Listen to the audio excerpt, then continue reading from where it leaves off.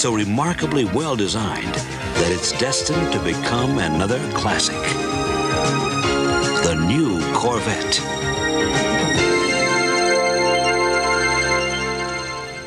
Hi, I'm Reese, and as you can probably tell, I'm a classic car enthusiast. The car I'm standing in front of right now is a 1985 Chevy Corvette, also known as the C4 Corvette, being that it's the fourth generation, which spanned from 1984 all the way until 1996. Now, if you're looking into investing in an enthusiast car, then you need to know that right now is the perfect time to buy a C4 Corvette. In fact, the C4 Corvette is a great classic sports car to invest in because of its iconic features, its low market value, and its ability to suit a variety of investment standards. So let's take an in-depth look of the C4 Corvette.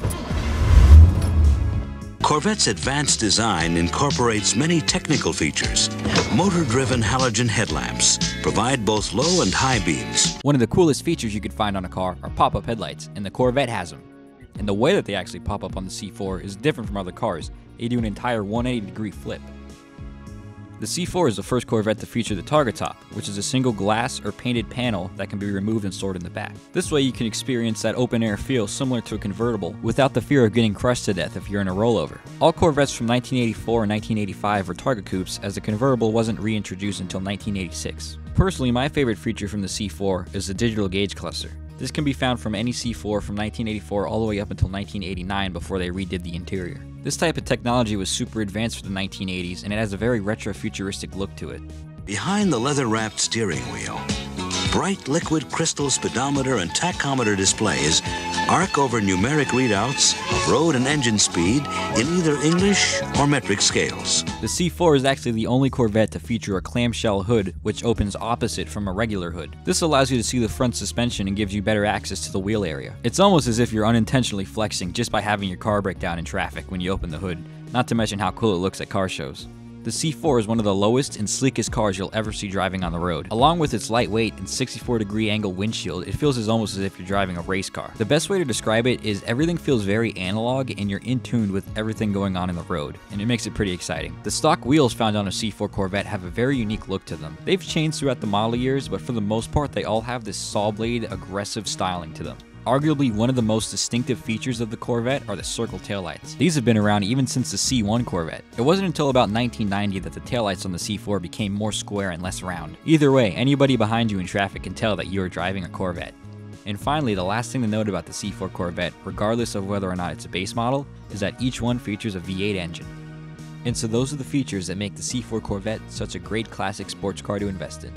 When compared to other Corvettes, the C4 is actually in fact quite underrated. And just like every Corvette for its time, the C4 wasn't exactly a cheap car when it came out. What we're going to look at now is just how much some of these cars have depreciated, making it the perfect time to invest in one.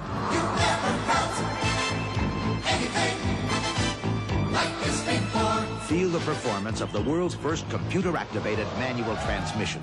The great thing is there's different ways to approach the C4 market. Certain model years might be a better option depending on what you're looking for. So let's take a look at some sold auctions from the world-famous Mecum Auto. So if you've been wondering just how cheap you can get a Corvette for, here it is.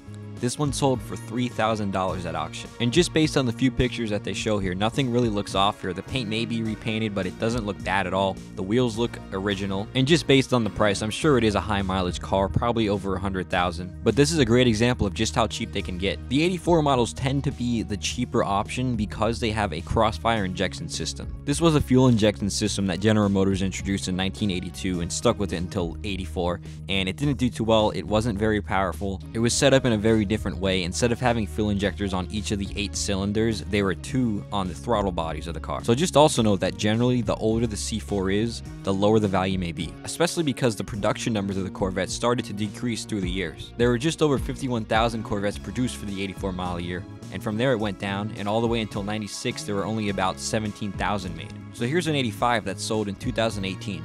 With only 38,000 miles, $8,800 seems like a pretty good deal for this. And I say that especially because this is a 4-speed manual, and generally you pay more for having a manual transmission. So this one isn't even of the lower values. So this Corvette is the 35th anniversary edition from 1988. This is one of those special Corvettes that's a better option if you're willing to spend more money and expect a higher return rate down the road. What makes it really special is the beautiful white leather interior and the white wheels. So while this particular one sold for just over 12 grand in 2019, the crazy part is brand new in 1988, this car cost over $35,000. And if you consider inflation and put it into 2021 money, that's over $84,000. By its very nature, a sports car must have the kind of interior environment that enhances the driver's ability to help maintain control of the machine. Now here's an auction of a C4 from the 1990s, specifically 1995. This is where you can start to see a difference in the values, as this is a base model that sold for a little over 11 grand. And I'm sure you can tell the styling on this is a little different from the other Corvettes we've been looking at. This started to happen in the beginning of the 90s. The C4 started to get a little rounder, a little more modern. Not just on the exterior, but also the interior. The digital gauges are gone. You may even notice some of these are actually equipped with airbags. Just as I mentioned earlier, due to scarcity, this is one of those Corvettes that you should expect to appreciate a lot more than value than the earlier C4s. So now that we've taken a look at the values, I want to give you an overview of just how approachable investing in a C4 Corvette is, based on what you're looking for in the investment and the car itself. Now, because the 4th generation Corvette went on for such a long time, we're able to differentiate the C4s between the earlier production C4s and the later production. Now, it doesn't have to be this definitive, but you could think of it as the 80s C4s versus the 90s C4s, though it's more of a progressive scale. So, to break it down, the early C4s, in my opinion, are the best option if you're looking mostly for affordability and, of course, the retro styling. Now, the later C4s are best if you want performance, safety, and the potential for greater appreciation. So regarding the earlier C4s, they were just more than produced than the other half of the C4 line, so affordability is a plus on that one. And of course, they're best if you love that blocky, retro-futuristic look of the early C4s.